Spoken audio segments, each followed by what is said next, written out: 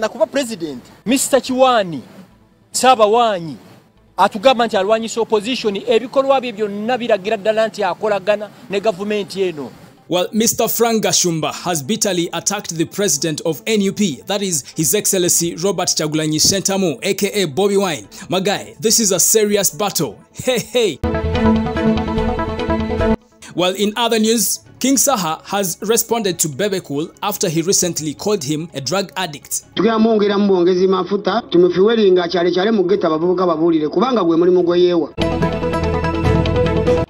Well, subscribe to the Buzz UG in case you haven't, and also tap on the bell for all the notifications. But my guy, echiri mu Uganda chika wanowetulaga tugenda kufa. Anyways, let me start with King Saha.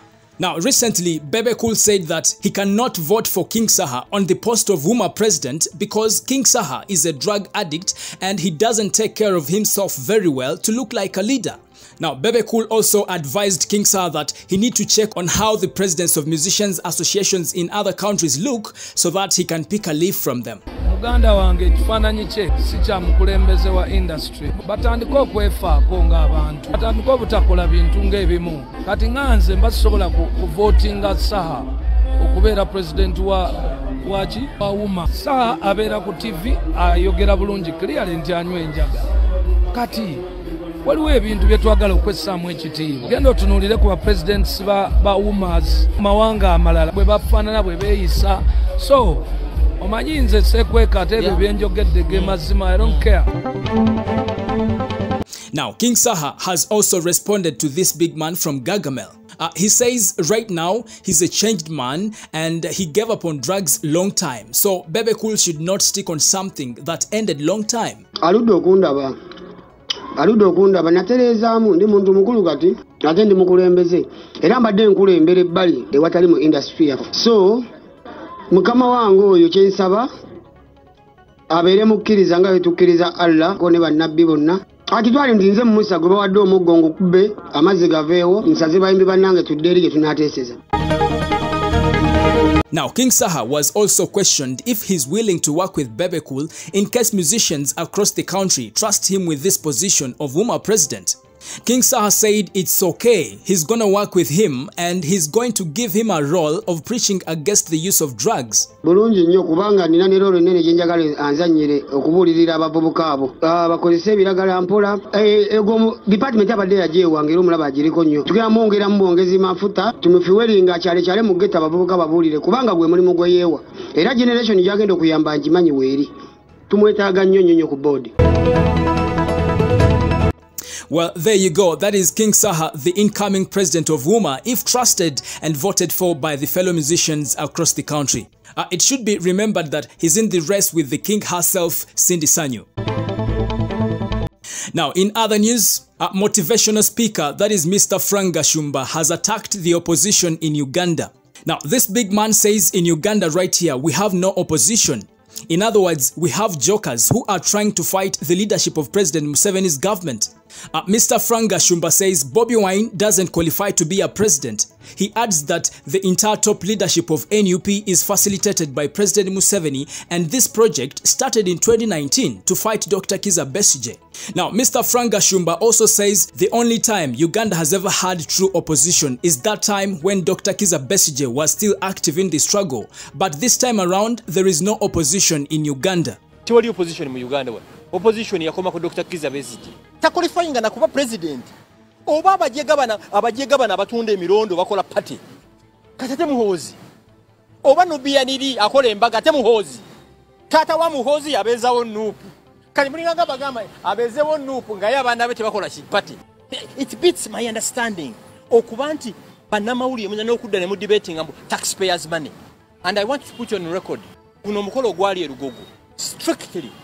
Kojjawe go bayita Toyota n'emikwano gye be bakola party eyo. Ye yali party kyeri. Gwekicho walaba yikiraga nti yali party. Walaba ku wayini Keri yali keke nawe. Ze manyi kye bayita pate. Kye bayita pate buli meze bako buli kyakunywa. Top leadership ya NUP. Top leadership ya NUP eri funded by NRM. Project yeno yatandika 2019 bagitandika kusanyawo credible opposition eya Dr. Kizza Besigye era bakikoze. Ebikolwa bisinga ebigambo. Mr. Kiwani Ssabawanyi atugamba nti alwanyisa opposition ebikolwa bye byonna biragira ddala nti akolagana ne gavumenti eno. Ekisooka ye opposition esoose mu Uganda ng'abagikuulira bali mu kuzimba superabnormal buildings sente zivaawa. Nonsense music ki. Empologoma embuzi yange lwefa empologoma lwefuluma obubi obulimu obwoya.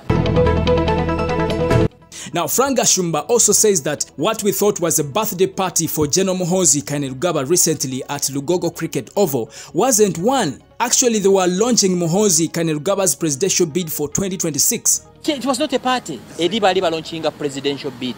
Bobi Wine yemu ne ya Muhoozi kintu kyonna kikonfaminga ku yemu same body ama ngabo labanti iPhone 13 ngo ina iPhone 13 eyagure nzenge yange ya silver nenga zona specification jekimu yajijawa. Ate kiri ku record president yenyini yawandike baluwa nga wandikira URA njotawo omusolo. Temwagisoma? Kati ali moving a dictator. Kati dictator nno omwana wazze. Kati tuyina babiri empologoma ekuze n'envubuka. Abadde ine enjoka agenda funa ne pressure kati. Tuyina empologoma enkadde n'envubuka. Now, Frank Gashumba also attacked Fred Kajubi Lumbuye that he has done a lot to promote tribalism in this country, but when he told Bobi Wine about this issue, this big man from Magere told him he doesn't know those promoting tribalism. Ate kino kankibabuulire mulekerawo okuvuga ebyobufuzi by'amawanga. Kyagulanyi namusanga ne mugamba koma ku bantu bo nangamba koma ku bantu aba promoting a hate y'amawanga. Nangamba sibamanyi. Tewali muntu asize bukyayi ku bantu abayitibwa abanyankole abanyarwanda nga musajja kirisajja kyetake ekiringa ng'embizi z'omukyalo atayina matwoyo nekine kitabani kya Nadduli kinjakana bulirwo tekawo crusade erwanyisa abawestana n'abanyarwanda n'abanyarwanda beri grouping ne bekolamu omuki omulimo Kyagulanyi nangamba aba bantu sibamanyiiko.